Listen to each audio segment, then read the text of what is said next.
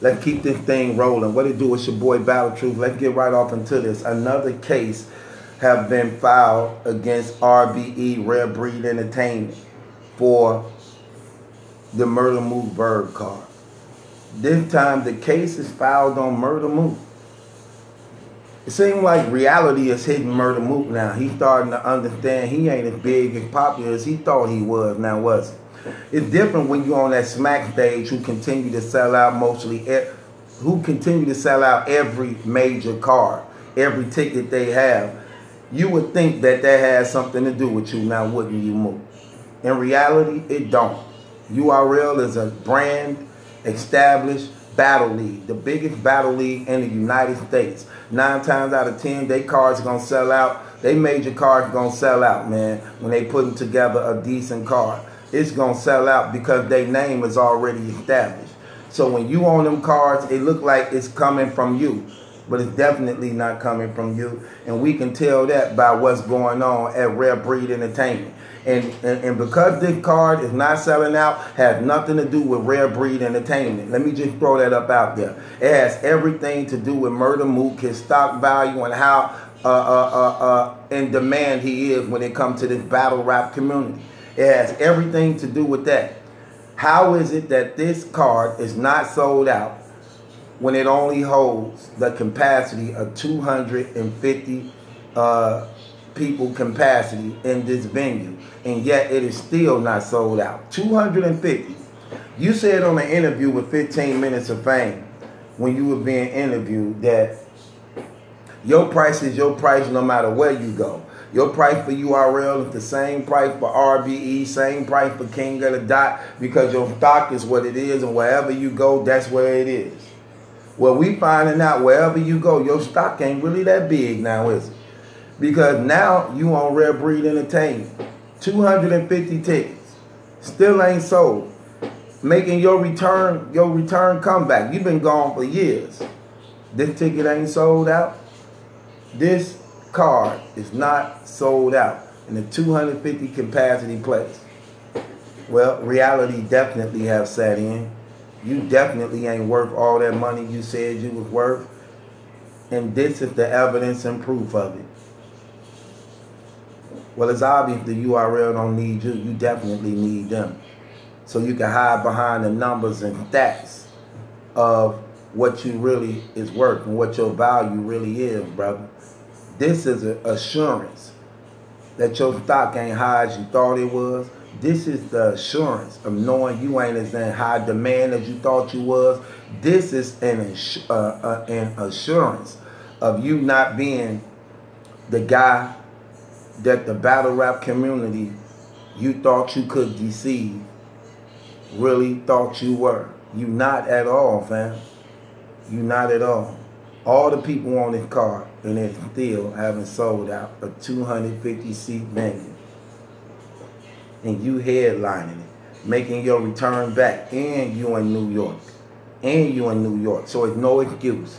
Has nothing to do with the leagues, but have everything to do with you. It don't matter what Drake perform. Whether he perform in Chicago, California, down south, Philadelphia, Drake is Drake, and wherever he go, his fan base is going to be right there.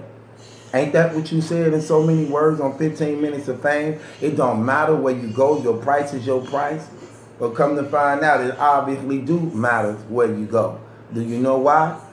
Because now you really see just how important and a non-factor you really are. This reminds me of Surf, how he always bragging, oh, I got 1 million views, I got 1 million views, I do 1 million views, right? On the URL, because it has 800-something thousand subscribers. Outside the URL, what are you doing?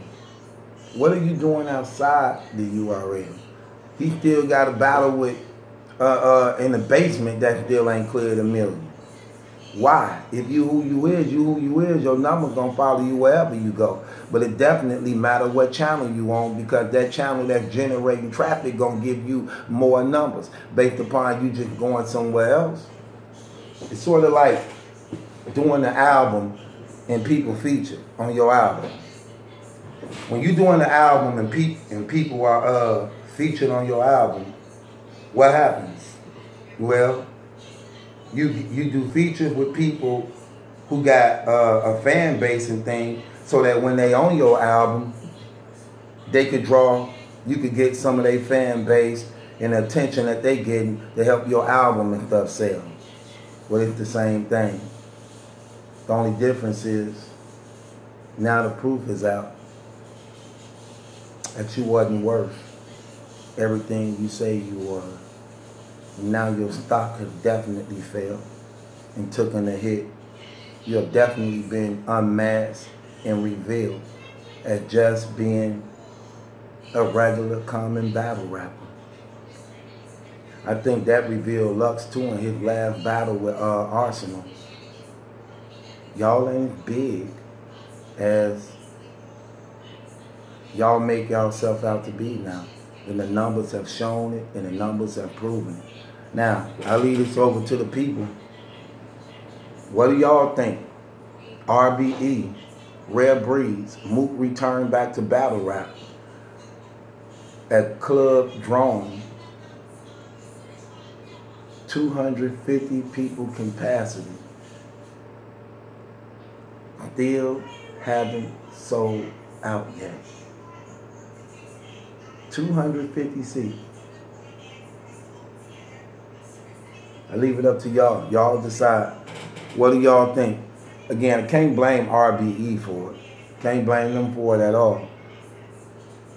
So who is to blame? Mook or Rare Breed Entertainment? Because they doing the promotion. They got him on the card. His name's supposed to draw traffic and attention.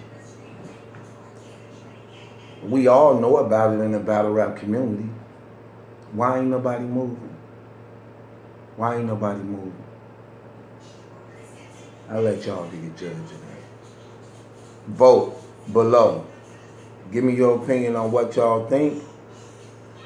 And we'll be back with a guilty verdict. Or we throw this case out. Let y'all talk about it. Subscribe to Battle Truth, man. Join my Discord and subscribe to my channels and follow me on Twitter, Instagram, man. Subscribe to the YouTube page.